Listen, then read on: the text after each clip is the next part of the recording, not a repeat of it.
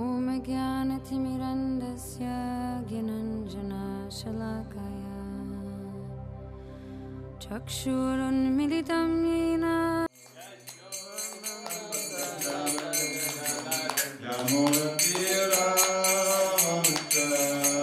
Yamunatira Vanachare Yamunatira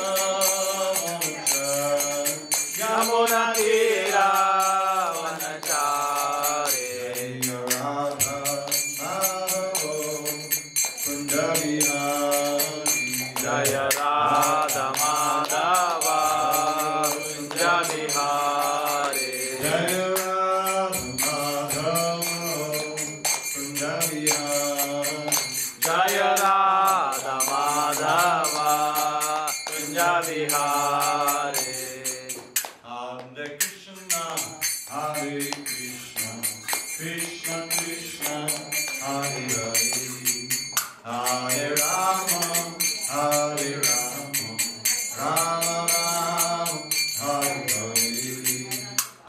Hare, Hare Krishna, Krishna Krishna, Hare Hare, Hare Rama, Hare Rama, Rama Rama. Reading from the Sri Chaitanya Charitamrita, the translation commentary by His Divine Grace A.C. Bhaktivedanta Swami Prabhupada. And we read today from Madhya Lila, chapter 22, text number 16. This is part of the instructions of Sanatana Goswami, of Lord Chaitanya to Sanatana Goswami. And in this section, he's describing the process of devotional service. That's the title of this chapter. So this verse was quoted several times by Srila Prabhupada in the course of his discourses, and it's very illuminating. So I'll chant, Kamandinam katina katita balita durdideshas tesham jata maina karunana trapano prashanti utrijaitam atayodapate sampratam buddhis pamayata sharanamaviham mandiyum svatmadasi. This is a prayer written by Srila Madhavendra Puri, and he says, "O my Lord, there is no limit to the unwanted orders of lusty desires. Although I have rendered these desires so much service, they have not shown any mercy to me. I have not been ashamed to serve them, nor have I even desired to do." Srila Prabhupada brought this science to the West more than 40 years ago, so 45 years ago now. And he brought the chanting of the holy name. Now the chanting is the key element here, because the chanting directly puts us in touch with Krishna. No matter what situation you're in, no matter how many desires you have or impurities you have, if you begin chanting, then that immediately starts to wake up your superior intelligence. But you also need association to give you this transcendental instruction by which you can become confirmed in that other outlook of life. You see what I'm saying? Because it's really like, it's almost like the curtain's rising and then shutting.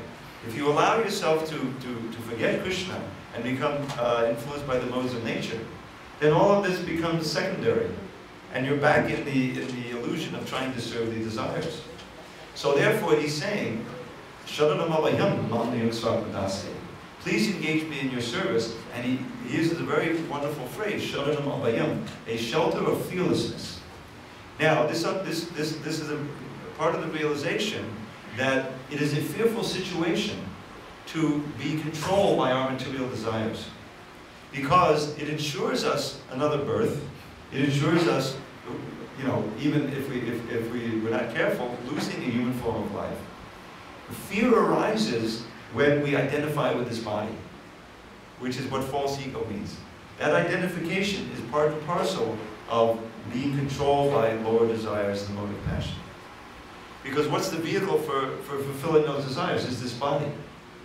And so this false ego, this false sense of self, is first addressed by Lord Chaitanya.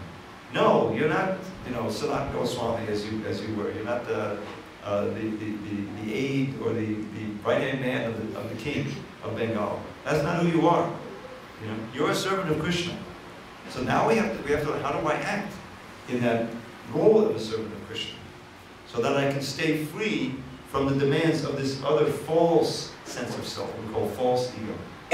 So this is what Krishna consciousness is all about. And in the purport, Prabhupada talks about how we call out to Krishna. He identifies this verse with the mood in which we're meant to chant Hare Krishna.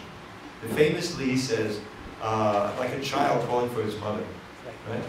So what is the nature of that? The child is helpless, right? He regards the mother as the sole source of safety and happiness. Right? They're calling out. So when we chant Hare Krishna, we should be in the mood of this verse. That, oh, for how long have we suffered an illusion trying to meet the demands of these unwanted desires? Now we understand that we shouldn't do that. We shouldn't serve those desires. We should rather serve Krishna. But our conditioning is such that it's pulling us this way and that. So we have to call out Hare Krishna, Krishna Krishna, Hare Hare, Hare Rama, Rama Rama, Hare Hare. Oh Lord, please lift me up, save me. There's another verse in the same mood. The Rupa Goswami writes, our great Acharya. He wrote so many verses, so many books. The Bhakti Rasamrita Sindhu is most famous. He also wrote the Stavamala. Stavamala is an anthology of different poems. And in that Stavamala, he has this one prayer. It says, Manasiddha Pani Drushte, Labda Patos Vidushte, Timadagahana Rupe, Hanta Samsara Kupe, Ajita Nikala Raksha Hetu Uddara Raksham, Upanayama Haste, Bhakti Rajju Namaste. Now, some of you may know Sanskrit, Bhakti Rajju means the rope of Bhakti. So he said, I put it into a little poem. He says, fallen in this deep and dark and dirty well of Maya, threatened by the snake of lust, whose venom burns like fire. Helplessly I plead, O Lord, whose strength is ne'er in doubt. Place the rope of Bhakti in my hand and pull me out. That's a very nice prayer. So this is a real ice cream. He's recognizing that we're in this well. If you fall into a blind well, the only way you can be helped out is if someone notices you or hears your calls, because you can't get out on your own. So this whole material world is like a blind well. We don't, and the real scary thing is we don't even know we're in the well. We think that this is all there is. But this is not all there is. In so many places in Krishna speaks in Bhagavad Gita. He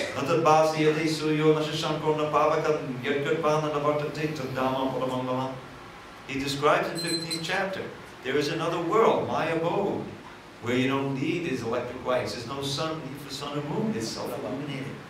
Every living entity described in Brahma Samhita is effulgent with bliss. We don't see that here.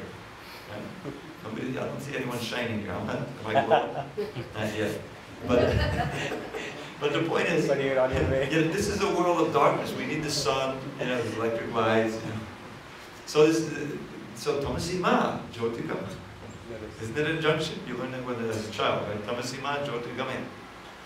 So we're meant to come out of this and go to the world of light. But how do we do it? Where do we go? We're blinded by ignorance. It was calamity for people to forget the holy name of Shri Hari. Although the name's a priceless gem, mere broken glass they see. The holy name of Shri Hari is surely all that be. Just fill your ears, just fill them with the name of Shri Hari. Just chant the name with all sincerity. Just sing the name. Just sing the holy name eternally. The holy name of Shri Hari is surely all that be. It makes this world appear like bits of straw upon the ground. Resplendently it reigns supreme, divinity and sound. It's filled with transcendental bliss and purest purity. The holy name of Shri Hari is surely all that be. Inspired to glorify the holy name of Shri Hari, a certain sage composed this hymn in Sanskrit poetry. I pray that those who hear this lowly version made by me will chant the holy name of Shri Hari in ecstasy. Gaur Premanandi. Hari Hari.